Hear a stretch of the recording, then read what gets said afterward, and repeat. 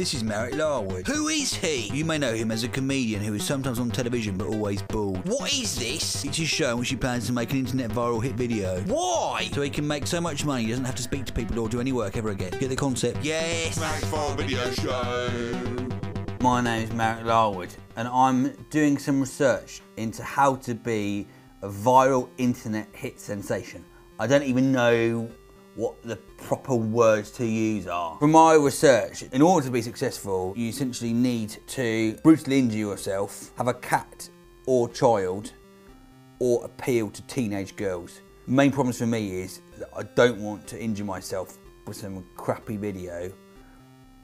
B, I didn't even say A, so let's go to C. C, I haven't got a child, or I find them annoying and I'm allergic to cats. And C, I don't appeal to young girls because I haven't got any hair, and if I did hang out with young girls, I'd be labelled a sex offender, which I'm not, I'd like to clarify.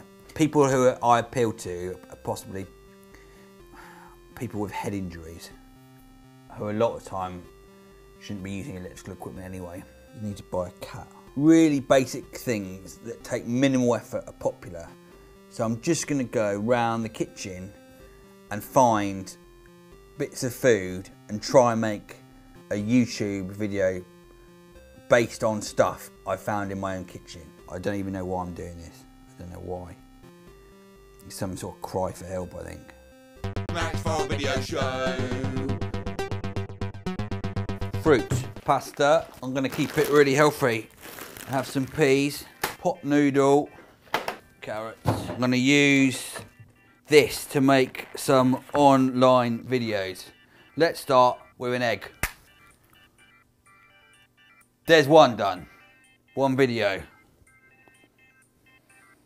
I hope they're better than that. Marek for video show.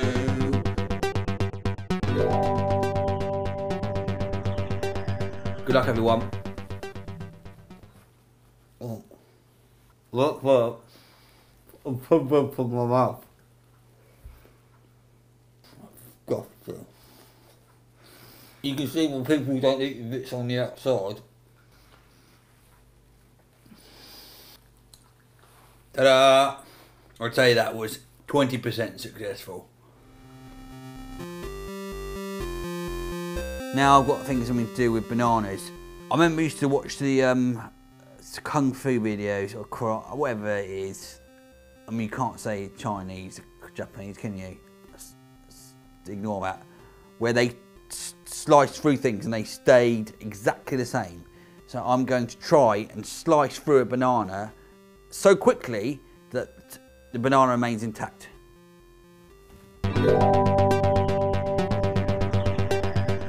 All these are fair trade bananas. I'm going to move the bananas out of the way so they don't have to see. Okay, I'm ready when you are. Oh! It was so close. Oh! The problem is it's naturally curved. The banana wouldn't stay like that in the first place. You need a straight banana, which is an impossibility. Oh! It is impossible. It's a waste of 3 bananas. Now I'm going to use the peas, and I thought I could do a man versus science thing. I'm going to see if I can defrost the peas quicker in my mouth than in the microwave. Already, I know this is impossible. Will people watch it? I don't know.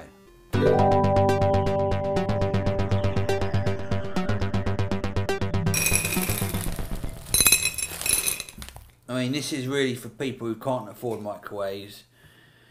And if you live in a small house and you're thinking of getting rid of your kitchen, this is something you could try to see if it was worth keeping your kitchen in the first place.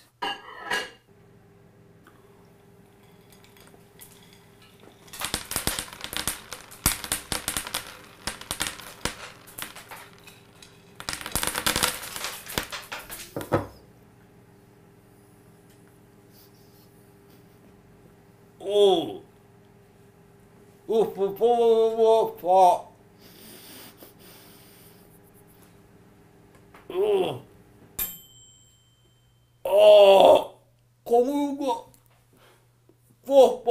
more pong.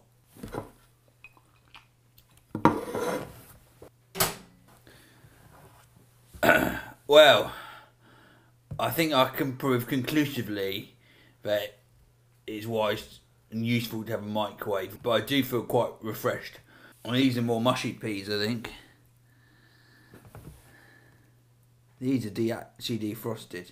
And there was quite a lot of lost peas as well. The moral of the story is, always use a microwave to prepare food in rather than your mouth.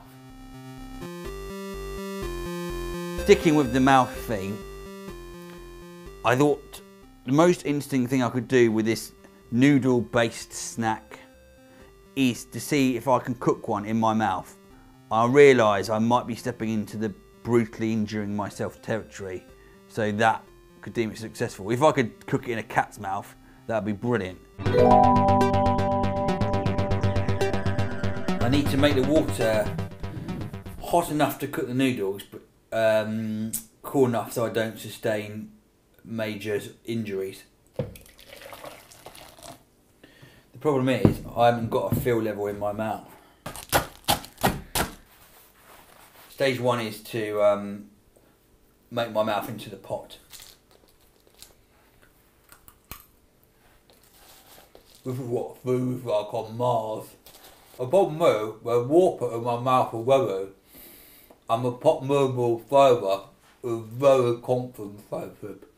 So this is like when people try drugs and then they try crack. This is really powerful flavour pot movable.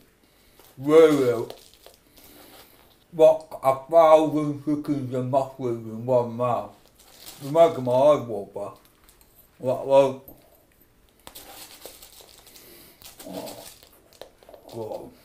This is how people survive if there was a nuclear war. We have to do this. Everyone should be forced to do this so they know what it would be like if there was a nuclear disaster and you couldn't drink your water.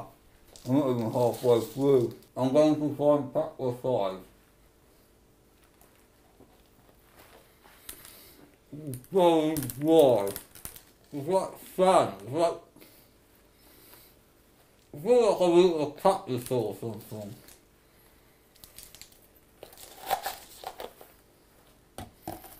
I got enough of it. Now I'm going to grab the hot water and wait for 2 minutes.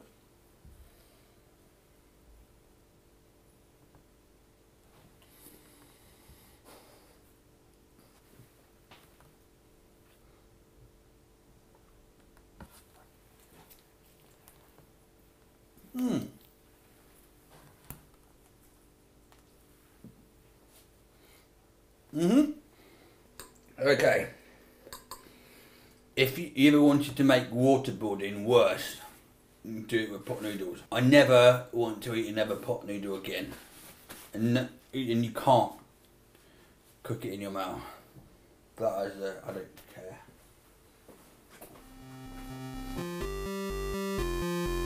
So what I thought I could do is to see if I could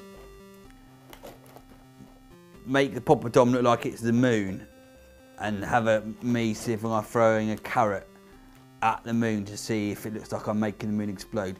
In my head, visually, this looked very interesting. I think on camera, this will not work.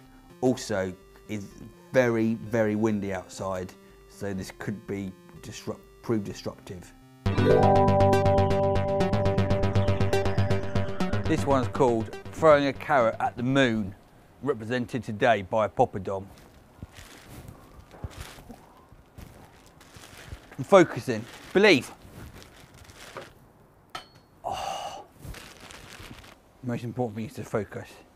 It's just me, the carrots, and the moon. A poppadom. Oh.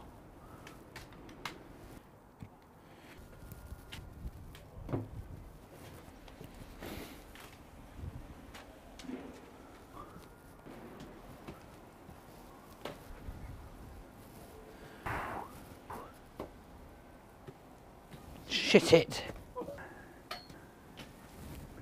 Bastard. Oh! I've destroyed the moon. I mean, I've got dried pasta and Marmite, I don't even...